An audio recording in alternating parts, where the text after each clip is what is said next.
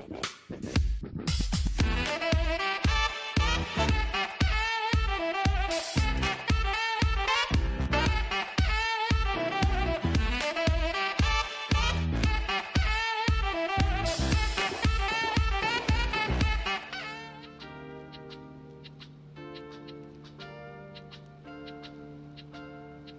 don't think I've ever had a fear of flying.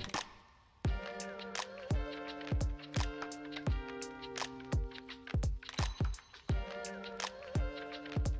don't think I really had any expectations. I wasn't even sure I was going to be actually flying in the plane. It didn't really tell me anything about it.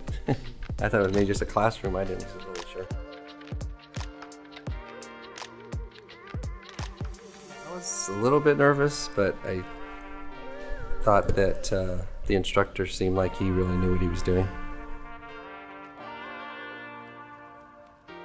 It was easier than I thought. I guess I expected it would be a little bit harder. The controls were very easy to manage.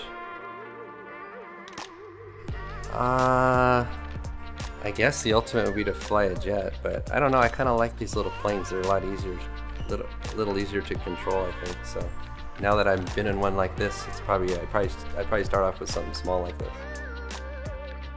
It's a lot more concentration when you're a lot more things going on when you're flying.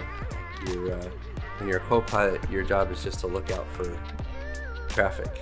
But when you're flying, there's a lot of other things you have to look at. So trying to pay attention to everything, I noticed it was a little harder.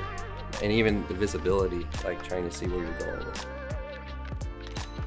This is probably the smallest. The only thing I got close to this was a twin engine, but I remember the inside was pretty similar. I think it was 6 people instead of 4. It's pretty small.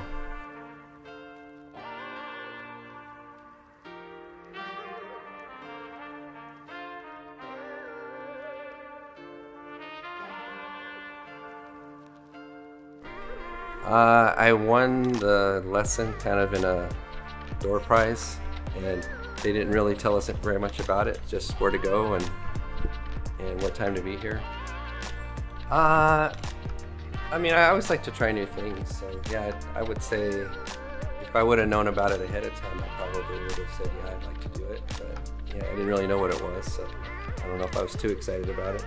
But yeah, it was pretty interesting going up there and knowing you're going to do all that stuff.